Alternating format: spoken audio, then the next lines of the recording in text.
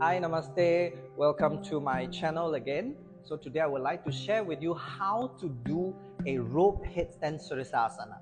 First, we have one short rope, and I'm going to use this as a pair, and I'm going to slide this short rope into the long rope and make a knot here.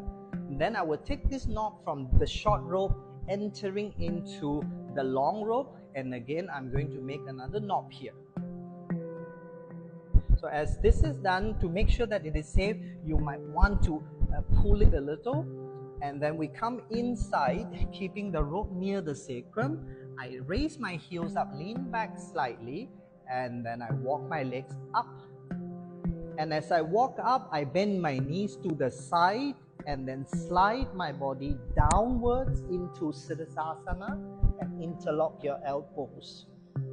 And you can stay here for a few seconds to half a minute. And once you're ready, we're going to walk our hands up, holding the rope in between the thighs, push the legs into the wall, lift yourself up, and then gradually come down, rest your forehead on the wall. And once you're ready, you can slowly release. And I hope you enjoyed the practice today. Thank you.